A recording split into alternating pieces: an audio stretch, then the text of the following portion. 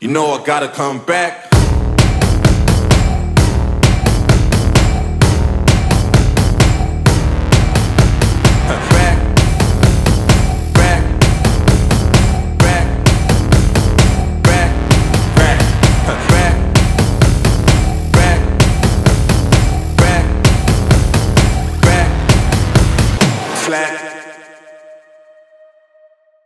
My name is Marina Markovic. I'm a visual artist from Belgrade.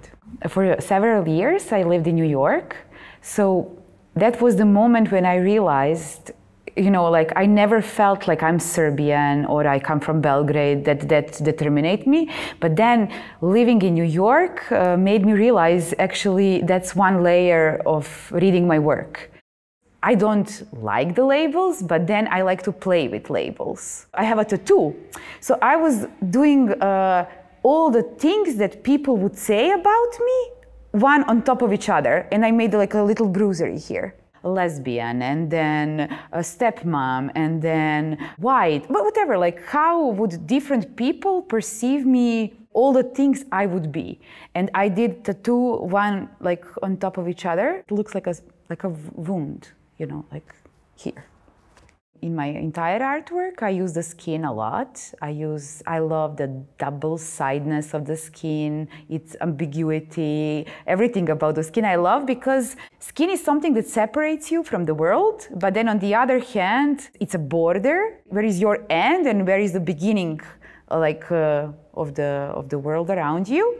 But then the skin is such a amazing surface for projection. So I'm ambivalent person all the time. I never do any artwork if I'm sure about something. So I think that my greatest inspiration is a tension. So whenever I have like extremely black and extremely white, and then I have a clash within me, then I'm like, okay, I have a new artwork. So, and it was like that. So I like to put myself in that mold of ideal. I like to be obedient and to look cosmopolitan and vogue and to look like that. But on the other hand, break those rules. I'm a rebel on the other hand. So I have both Marinas inside of me. So it's like a clash. So I realized that I need like embodiment in order to deconstruct. So I actually don't have tattoos that are not part of my work. So they are all pink. I chose pink not only because it's the most subversive color ever, and I use it a lot in my entire practice. But then also, like on the skin, the pink looks like it's a part of the body. So it looks like a, I don't know, scar or like something that belongs there. And that's what I really want. So I had many different art projects here. You cannot see them. But the recent one is the arrangement. I make the arrangement with a gallery or institution who I already exhibited with, or we did something together, we collaborated, and I invite them to choose the place on my body for their logo. So, and if you go back, like I realize like how I ended up with that idea, because I come from a village in Serbia that is really known for the pigs, you know? So when the pig meat is good, they put a stamp on it, you know, so it's like a good meat. I didn't want that reading that I'm like victimized or I'm just a piece of meat. I don't care about that. But I like the way that you get approval. You know, you get a stamp and you get approval. And because all of my art is dealing with the body, so that's where I get the approval. I like role play and I like power play within that. In art game, you have the galleries or the institution, you have the artists, you have collectors, you have the gamers who are playing that game. And I love dynamic in between them. I love the whole game. And it's not like somebody is victimized there or somebody is like a slave and somebody is master. It's like a switch. I'm the one offering the game and then nobody ever refused it. so far. There's like 74 different logos on my body.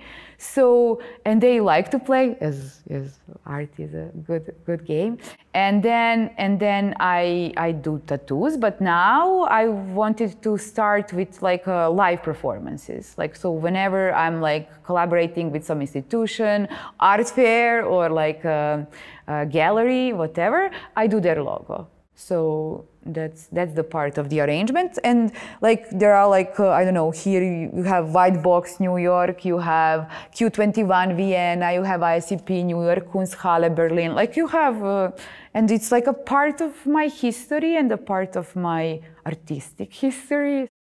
I think that the arrangement project is going to I will do it until I'm like probably until my death, but maybe after, I don't know, maybe I would have some retrospective exhibitions after my death, so they will incorporate. It would be nice to have like something like taxidermia or something, but hopefully I will not have place on my body.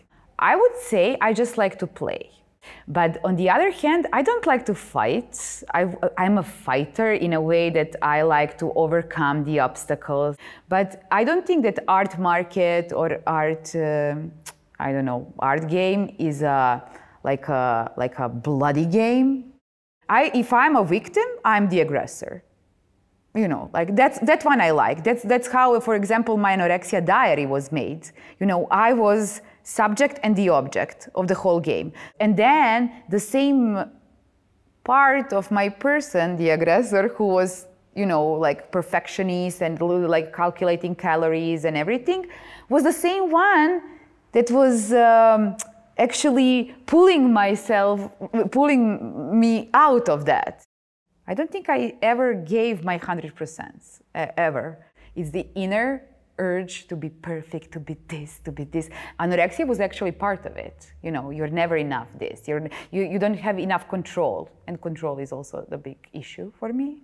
What I was discovering the most and what I really wanted to dive in was actually my shadow. The part what I exposed is that little part, and the rest is in the darkness still. My grandma would always say, Marina, shine, don't burn. Because they knew that I'm like very, yeah, as you would say, volcano. Why am I so like intense, maybe? Like, and I think it's out of the darkness, actually. You know, like I think that I'm so like ambitious, you know, and then I collect that, and that's actually why this little peak of the light is so intense.